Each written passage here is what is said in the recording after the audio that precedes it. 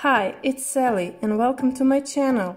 Today I will show you how to create this cute cherry nail art design.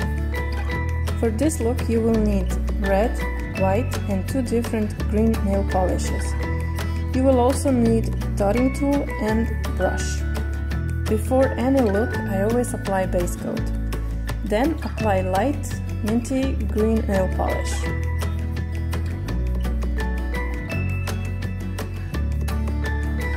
Let it dry and make 6 red dots with your dotting tool.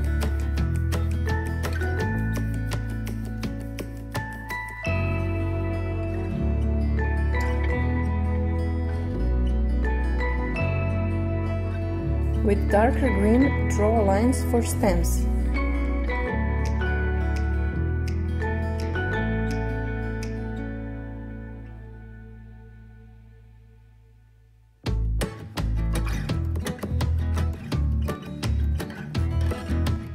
To make your cherries look more real, apply white little lines for 3D look.